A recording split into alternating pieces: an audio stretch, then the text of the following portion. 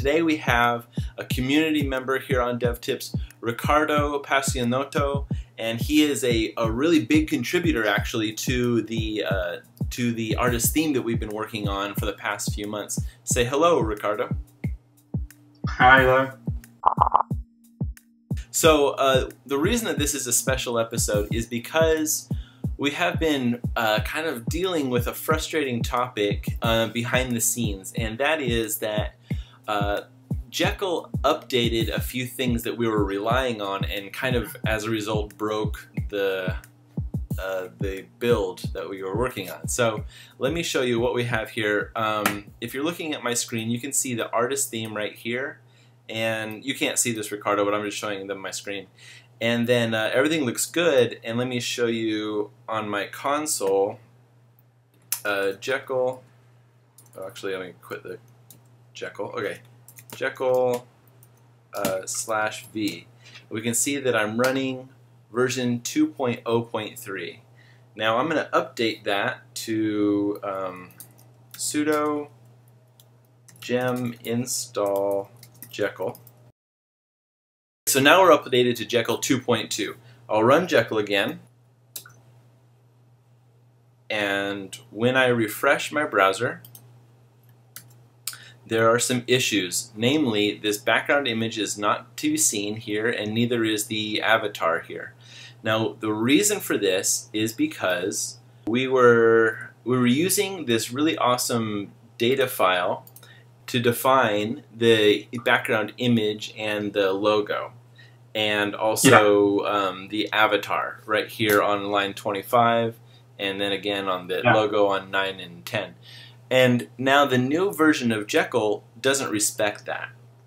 It doesn't allow us to take these variables inside of Jekyll and put them into our Sass. They stopped doing that. And I went on the forums, and yes, they no longer support the conversion. Right. So you have a syntax inside the Sass, a liquid syntax inside the Sass, but the gem that previously compiled that liquid syntax inside the Sass file no longer exists. Right. So for the past maybe 3 or 4 weeks, I've been asking everybody to don't update their Jekyll, stay with version 2.0.3 until we can circle back and get this taken care of, and that's what we're doing today. So this has been a weight on my shoulders for the past nearly a month, and I'm just ready to get it off of my shoulders. And so Riccardo has been working with me on this, and he has a really brilliant workaround, and then I'm going to share another alternative option, and then we'll talk about how we're going to move forward. So Riccardo, would you explain to everybody the workaround that you've devised? Basically, with Grunt.js. With Grunt.js? Yes. Okay. With Grunt, I thought that if we leave the liquid inside the Sass, and we use Grunt to compile that Sass in CSS, okay? Mm-hmm. And we use strings in Sass. So if we use string, the liquid syntax inside Sass will be compiled in CSS, but it isn't converted because there is no compilation that is done with Jekyll. So we create a CSS file with the liquid nested inside. After we obtain our CSS file, and after that with Jekyll, we compile that CSS file, our global CSS file, with the nested liquid that will compiled in our actually with the content inside our settings.yaml. Okay. This is how it works. Right. Here you can see that in some parts or in some chunks of the file, there is the liquid syntax here. that is nested inside. And it is not compiled yet. And at the start of the file, way up, there's the front matter. When it compiles that file through Jekyll, the liquid syntax will be compiled. So,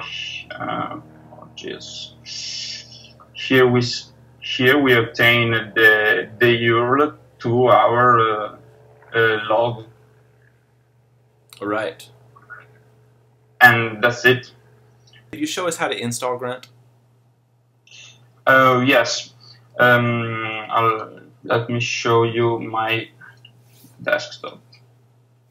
So, my forked repository at my master. Here you have all the setup with Grunt.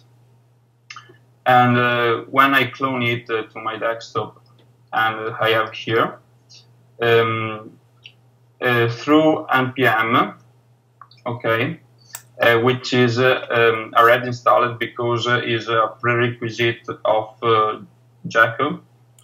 Inside the project folder, you see a package.json, and we can find it here.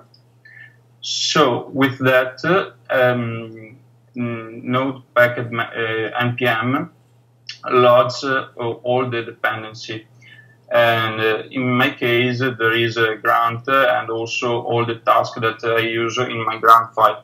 After cloning the repository to your desktop or to or wherever you want, so if you run npm install, okay, he finds the package.json and loads up all the dependency. So actually, it is downloading Grunt and also the other tasks. So you write npm install, and it will find any package.json and download the dependencies.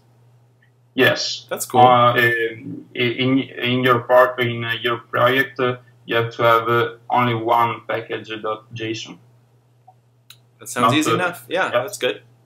And so with my Grunt file, now before I write Jekyll serve and wview, now I can Grunt server, and actually it starts a server, and also it is watching the changes in my files. It will create a server which points to my port 9000, and after that Grunt is still watching for changing in my project. So for now, if I go to localhost, it loads up my project, as you can see here. Okay. And if I make a change, I don't know, in works anywhere, I don't know, I add a line. If I save, actually Grunt will be notified about that change, and will compile all over again. All right, that's good. That's good. That way you can keep those variables stored in the data settings.yaml. Yeah. That's what this whole thing is about. Cool. Good. Yeah, I think that's a very viable solution. I want to do another one as well with the rest of the DevTips audience, and I want to do where we put the variables back into the SAS, and I'll maintain that one. And what we want to do is we want to have your branch be the destination for the Grunt version of the artist theme. Is that right? Yes. Okay. That sounds like a good plan. Awesome. Cool. Well, thanks for your time. Riccardo, is there anything else you wanted to say? It's, I don't know. No pressure. It was awesome to be here with you. It's like a live video with you, a live preview. So it's so cool. And even it's cool to know that you are in another side of the world, and I'm here in Italy. You are there, and I think near San Francisco. I don't know. Yeah. So you just woke up, right? Like it's 6 o'clock in the morning where you're at. Yeah. Yes. Yeah. I'm so tired. Yeah, and I'm about to go to bed. So thank you so much for rolling out of bed early for us this morning. We really appreciate not only just showing up on the show today, but also a lot of the work that you're putting into the artist theme and the help that you're giving to everybody through your experience with Grunt. It's really awesome. I really appreciate it. It's a pleasure for me. All right. Really. All right. Well, have a good rest of the day, and I'm gonna go take a nap myself. Okay, we just saw Riccardo's process, and he is going to be kind of maintaining that approach to things. And I'm going to simplify things a little bit and revert back to the approach of having the images and paths defined in the style sheets, and the content, like the paragraphs and skills, contained in the settings.yaml. I'll show you what I'm doing right now before I go to bed.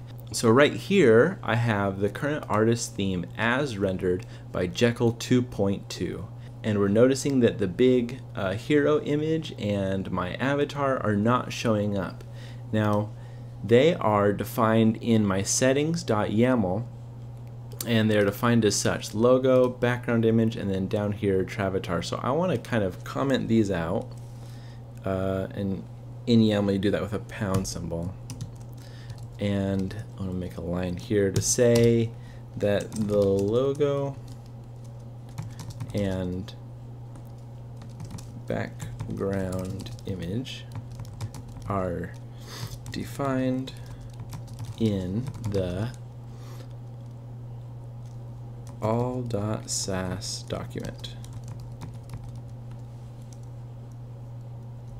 And then I want us to have that similar message to the avatar here.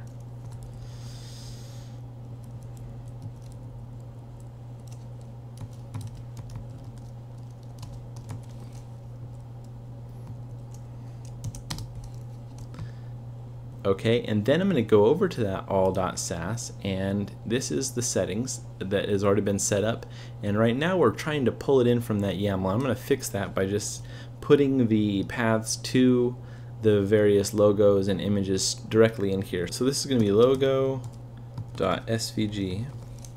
This is going to be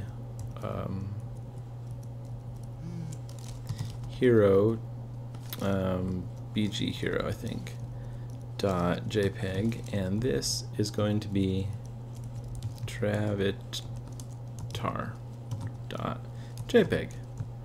Alright, and then let's refresh here and see what we get. The Travatar is back and the header is not, but the logo is fine. Did I have that name wrong? Let's go back to my settings. It was hero background, not background hero. Okay. Hero-bg. Save and refresh. And refresh. And refresh. Not jog. What am I doing? It's JPEG. Okay. Now refresh. Okay, cool. So we are in good game right now. Everything is looking fantastic and wonderful. Again, with the current version of Jekyll 2.2. So this is all fixed, and finally we can move along. I'm so happy about that. Thanks everybody for watching this video. It's a short one, I know, but also I have a treat for you. I made another video for PHP Academy, which you can find in the link of the description of this video here. But today is such a great video because we're finally updated and running with Jekyll 2.2. Such a weight off my shoulders. I suggest that you check out the branch of the artist theme that Riccardo maintains. A link again is in the description below if you want to see Grunt in action. This main branch will not be using Grunt, but we'll keep it simple by keeping the variables in the Sass like I just showed you. If you like this video, please share it with your friend. If you are new to DevTips, please subscribe because we do a new video every Monday. Now, this is a special video to me because it's one of the first ones where we've had a contributor on the channel to talk about the things that they're doing on DevTips and the way that they're helping you guys as viewers out who are interested in this project as it develops. So it's pretty cool to me. Now also I have another few videos coming up, hopefully shorter ones to just kind of catch up on this backlog of pull requests that I have because I kind of ignored everything until we were done with the work section, and now that we're done I want to show more of the cool things that you guys as a community are contributing, and I'll have those coming up hopefully like in the middle of the week or early next week. So that's it for this video. Everybody remember to keep on hacking.